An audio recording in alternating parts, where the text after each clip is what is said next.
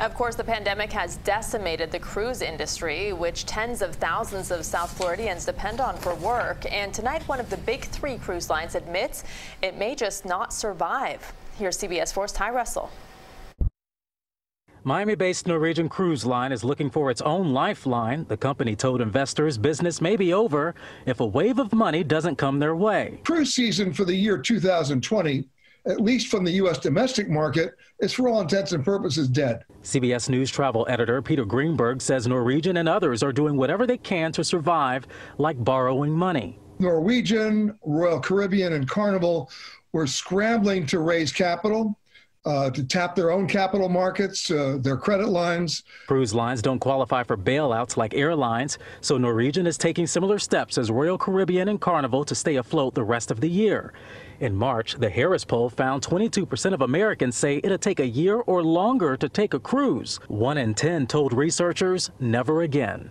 A lot of repeat cruisers that keep the cruise industry going. The Greater Miami Visitors and Conventions Bureau sees the uphill battle for business all around. It recently launched Miami Shines.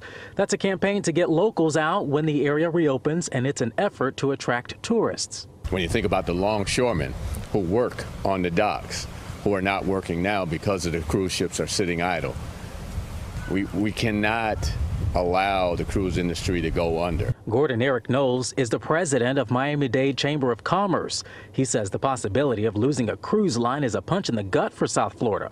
We're talking about the business of the cruise industry. We're talking about the business of restaurants. We're talking about hotels. When people come down on cruises, they stay for 2 or 3 days. In 2019, Florida Trend magazine found Norwegian to be the 20th largest public company in the state.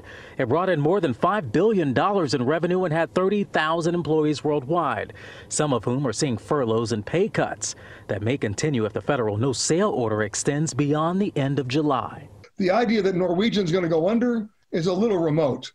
The idea that they may have to lay off a lot of people if the CDC extends that no-sail order is not so remote. Tonight, we still haven't heard back from Norwegian.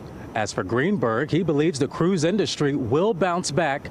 However, it remains to be seen how people will be able to enjoy cruising in those large crowds if there's still no widespread testing and a vaccine.